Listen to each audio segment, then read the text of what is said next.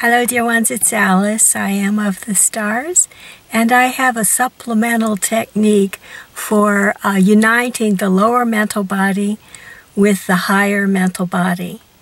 As you may recall, another name for the lower mental body, which is a term of theosophy, is the inner child, or the lost child of the soul, which is a term from psychology and family counseling.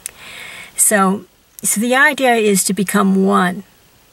And so the reason for that is that unless we are one, we will go through life with inconsistency in our behavior.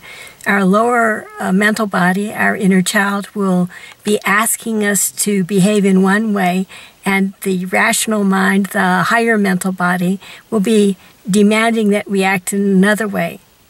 And the result will be inconsistent behavior. There will be times when our lower mental body gets the upper hand and has this act on its own desires, and other times when the rational mind takes over, like Dr. Spock in Star Trek. So when the two are united, the heart center, the center between the two, will become the governing force. And so the heart will act as one, and we will be able to consistently follow the heart. The heart has the strength of electromagnetic field energy to unite these two. Okay, so that's the logic behind all this, is that it allows us to lead a consistent life, a united and harmonious life. So I thought of another technique to make this happen, and this will work if you remember how you looked at the age of, say, 1 year, 2 years, 5 years, and 8 years, like that. Or if you have pictures of that, right?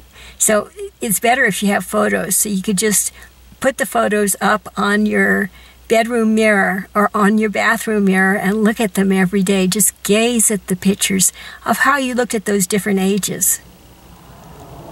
But if you don't have pictures, photographs, you can draw pictures of how you looked, or you can find pictures on the internet that look like that and that remind you of yourself at that age, yes?